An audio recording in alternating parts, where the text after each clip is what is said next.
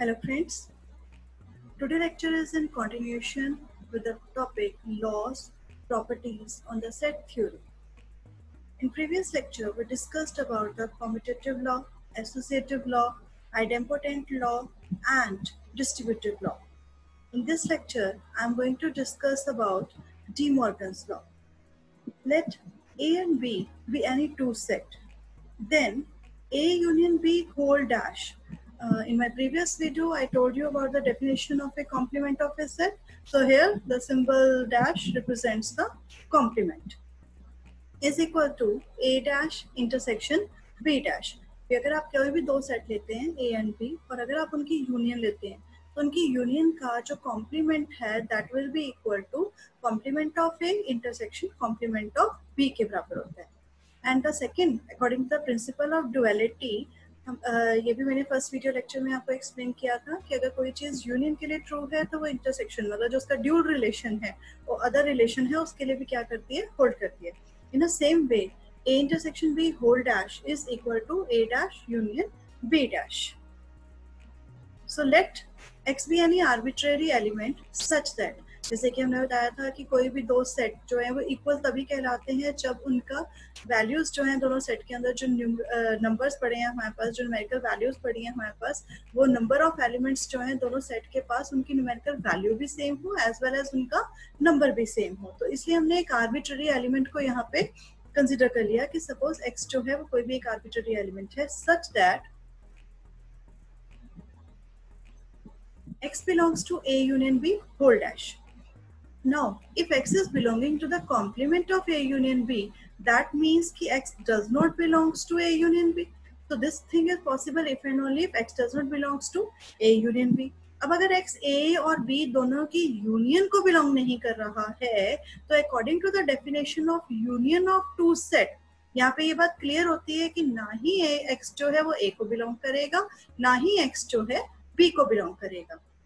Because union की definition हमें कहती है कि एटलीस्ट कोई भी एलिमेंट यूनियन में आएगा ही तभी जब एटलीस्ट वो दोनों में से किसी एक सेट को क्या कर रहा हो बिलोंग कर रहा हो. So if we are saying that कि x does not belongs to A union B so it is understood. Otherwise normally union is represented by or, but here instead of writing or we will write and, because अगर वो उसकी union को belong नहीं कर रहा है तो it means कि ना ही वो A के पास है ना ही वो B के पास है. So if and only if x does not belongs to A and x does not belong to B. अब अगर x A को बिलोंग नहीं कर रहा है तो that means x definitely belongs to its complement. This implies f x belongs to A complement and x belongs to B complement. And if x is belonging to both A dash and B dash, then according to the definition of intersection of two set, x will belong to A dash intersection B dash. Here मैंने repeat नहीं किया if and only if का symbol use किया है that means the process is also true for vice versa. That means if I can take any element any arbitrary element से x that is belonging to A dash intersection B dash, so the whole reverse process is possible. So accordingly, according to the definition of equal set, I can say that A union B whole dash is equal to A dash intersection B dash. Similarly, the process will hold for A dash intersection B A intersection B whole dash is equal to A dash union B dash. Suppose if I take some element x, any arbitrary element x belonging to A intersection B whole dash, that means कि अगर वो उसके complement को belong कर रहा है तो intersection को बिलोंग नहीं करेगा. इसका मतलब क्या हो जाएगा कि x belongs to A intersection B. If x belongs to A intersection B तो इसका मतलब क्या हो गया x belongs to A intersection B whole dash लिया था हमने. अगर वो कॉम्प्लीमेंट को बिलोंग कर रहा है तो वो सेट को बिलोंग नहीं करेगा. इसका मतलब x is not belonging to A intersection B.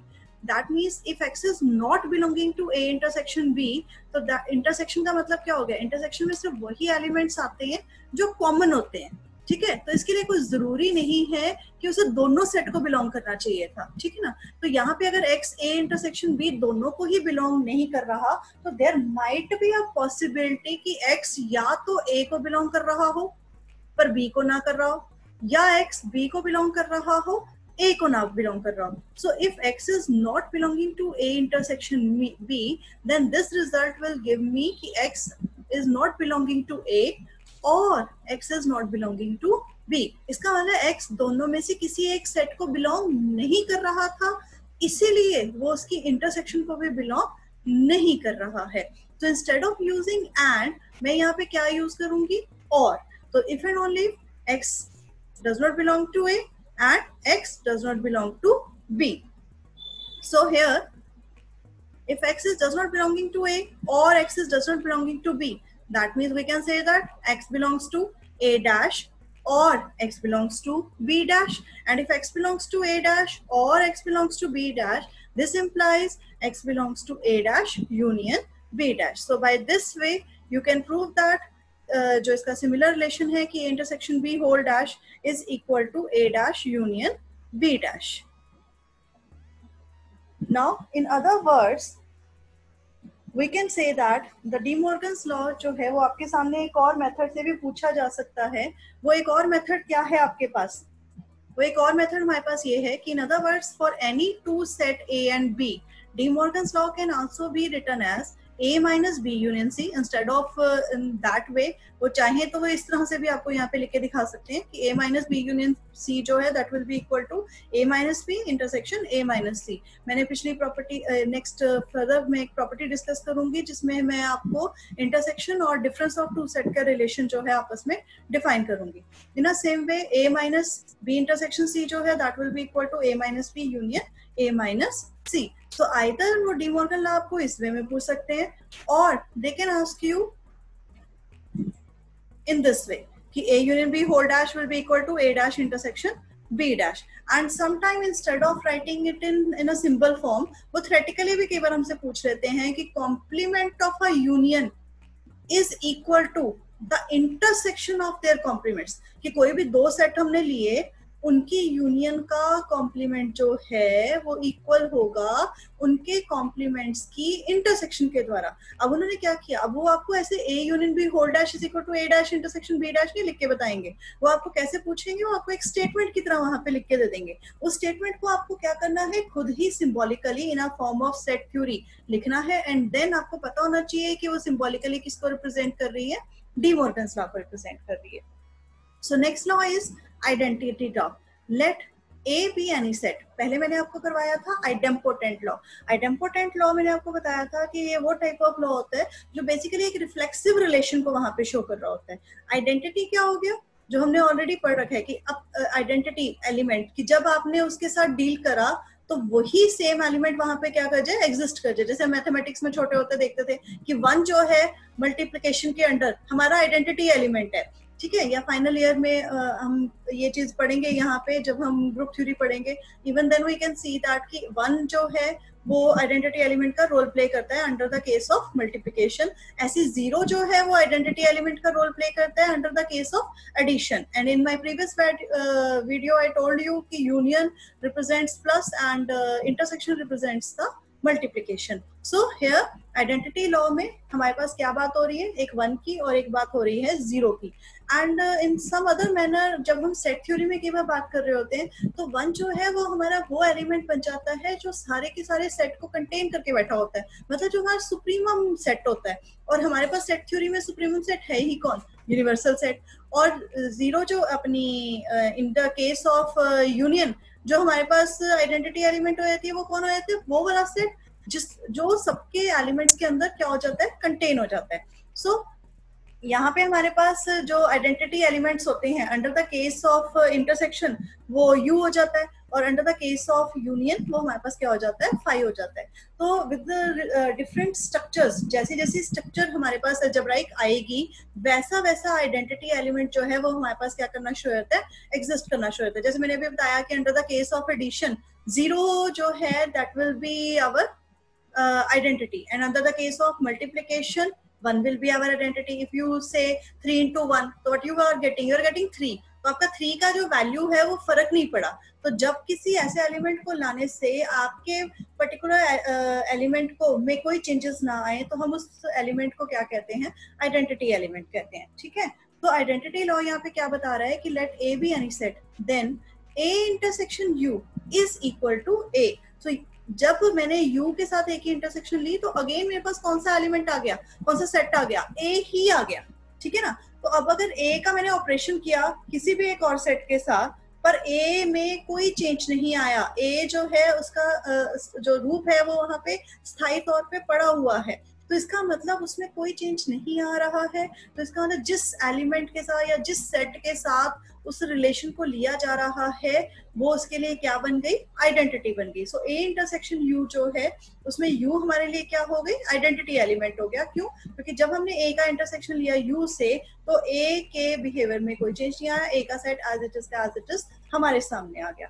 In a same पे जब हमने यूनियन ली ए की फाइव के साथ, तो in that case again what we are getting the same ए, ठीक है। तो क्योंकि फाइव के पास कोई एलिमेंट नहीं है, सारे के सारे एलिमेंट्स किसके आएंगे, ए के आ जाएंगे, ठीक है। सो in case of union five जो है वो हमारे लिए क्या बन जाएगा, हमारा आइडेंटिटी एलिमेंट बन जाएगा। Now we are going to prove this.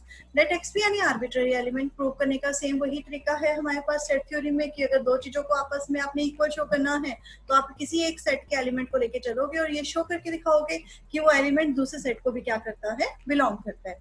So let x be any arbitrary element such that x belongs to a intersection u. अब अगर x a intersection u को belong कर रहा है तो according to the definition of intersection of two set, x is belonging to a as well as x is belonging to u, and therefore I can say that x belongs to a. Similarly, अगर x belong कर रहा है a union phi को, तो x जो है वो a को बिलोंग करेगा या x जो है वो phi को बिलोंग करेगा। पर phi क्या है, एम्प्टी सेट है, एम्प्टी सेट को कोई एलिमेंट बिलोंग कर नहीं सकता, इसका मतलब x जो है वो किसे बिलोंग करेगा, a को बिलोंग करेगा। The result is also true vice versa. So in that case we can say that कि when we take a intersection u then we will get answer a। so u is an identity element, और when we take a union phi, तो in that case phi is the identity element। तो identity law हमें क्या चीज बताता है कि जब भी आप किसी सेट का किसी एक और सेट से ऑपरेशन अप्लाई करते हैं, either that operation is union, क्योंकि बेसिक स्ट्रक्चर जो है सेट थ्योरी की जो अलजेब्राइक स्ट्रक्चर है उसमें हमारे पास जो ऑपरेशंस हैं वो कौन से हैं, यूनियन और इंटरसेक्शन। बाकी ऑपरेशंस इसके द्वारा आगे हमारे पास एग्जिस्ट कर रहे हैं, ठीक है ना। तो जो यूनियन और बेसिक हमारे टू स्ट्रक्चर्स हैं, यूनियन और इंटरसेक्शन, उनके बेसिस पे ही हमेशा हम आइडेंटिटी एलिमेंट वहां पे फाइंड आउट करते हैं। तो जब भी आप एक सेट लोगे, उस सेट का जब आप किसी और सेट के साथ यूनियन लेते हो, अगर आपका पहले वाला सेट तो कोई फर्क नहीं पड़ता और उसकी वैल्यू वैसी की वैसी ही रहती है, तो इन दैट के जो दूसरा एलिमेंट होता है वो उसका क्या कहलाना शुरू होता है, आइडेंटिटी कहलाना शुरू होता है, ठीक है।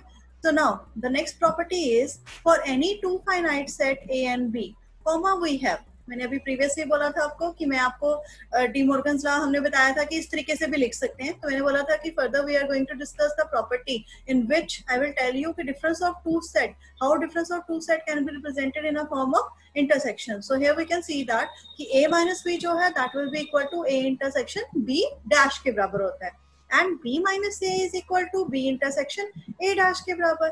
now I have to show that कि ये दोनों जो रिजल्ट्स मैंने यहाँ पे लिखे हैं ये ट्रू हैं। तो उसके लिए वही काम मुझे करना पड़ेगा, सबसे पहले मुझे एक x लेना पड़ेगा आर्बिट्ररी एलिमेंट जो a minus b को क्या कर रहा होगा, बिलोंग कर रहा होगा। now if x is belonging to a minus b, तो according to difference of to set, हमने डिफरेंस ऑफ टू सेट की डेफिनेशन प्रीवियस वीडियो में पढ़ी हुई है, अगर आपने नहीं पढ़ी है तो must watch the previous lecture. x belongs to a minus b if and only if x belongs to a and x does not belongs to b, and this implies x belongs to a, and we can say that because if x is does not belonging to b, that means x is belonging to its complement, that means x belongs to b dash, and if x is belonging to a and x is belonging to b dash, this implies x belongs to a intersection b dash, and therefore we can say that a minus b is equal to a intersection b dash. Similarly, we can take the case of b minus a is equal to b intersection a dash. Let x belongs to b minus a. Now, if x is belonging to b minus a, that means x is belonging to b, but it is not belonging to a. So this implies we can write that x belongs to b and x does not belongs to a. But if x does not belongs to a, that means x is belonging to a dash. That means what we will have, x belongs to b and x belonging to a dash. And if x is belonging to both the element b and both the set b and a dash, so that means ki x is belonging to b intersection a dash. And in a similar way we can show that b minus a is equal to b intersection a whole dash.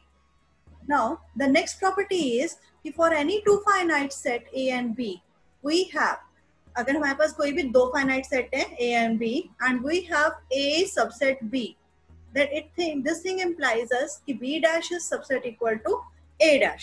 So a और b अगर a b का subset है तो ये चीज वो कहता तभी पॉसिबल होगी अगर b जो है वो b dash जो है वो सबसेट इक्वल टू क्या हो जाए a dash, या b dash subset equal to a dash जो है वो तभी पॉसिबल है अगर a जो है वो सबसेट इक्वल टू क्या हो जाए b हो जाए.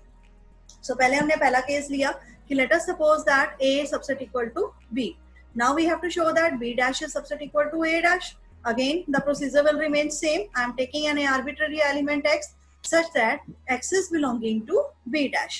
If x is belonging to b dash, this implies x does not belongs to b. If x is not belonging to b, और मैंने शुरू में क्या assume किया है कि a जो है it is a subset of b. अब b सुपर सेट है, अगर कोई चीज सुपर सेट को बिलोंग नहीं कर रही तो इट इज अंडरस्टूड कि वो उसके सबसेट को भी बिलोंग नहीं करेगी, ठीक है ना. सो in that case x does not belongs to a. If x is not belonging to a, that means x belongs to its complement. So x will belong to a dash. Now x belongs to b dash implies that x belongs to a dash. So this we can say that b dash is subset equal to a dash. Conversely अब मैंने other case ले लिया यहाँ पे कि b dash जो है वो मुझे गिवन है कि b डैश जो है वो subset equal to a dash है और मुझे शो करके दिखाना है कि a जो है that will be subset equal to b. तो अब मैंने एलिमेंट क्योंकि a subset equal to b show करना है तो मैंने एलिमेंट जो है वो किसका लिया a का लिया. So let a belongs x belongs to a. If x is belonging to a, this implies x does not belong to a dash. Again, b dash is a subset of a dash. If anything is does not belonging to its superset, that means it does not belong to its subset. So this implies x does not belong to b dash, and this implies x belongs to b, and thus we can say that a is subset equal to b. Hence जो property हमें यहाँ पे prove करनी थी वो हमारे पास hold कर गई कि अगर a b का सबसेट है, सबसेट की डेफिनेशन मैंने अपनी फर्स्ट वीडियो में आपको एक्सप्लेन की हुई है, so you can watch that. If and only b dash subset equal to a dash. Now the next property is let a and b be any two set, then a intersection b is subset equal to a or a intersection b is subset equal to b. यहाँ पे a लिखा हुआ है, please consider it as b. So let x be any arbitrary element such that x belongs to a intersection b. उसने कहा कि अगर a and b हमारे पास कोई भी दो सेट हैं तो जब आप उनकी इंटरसेक्शन लोगे, a इंटरसेक्शन b लोगे तो या तो वो सबसेट इक्वल टू a हो जाएगी या वो सबसेट इक्वल टू b हो जाएगी, ठीक है.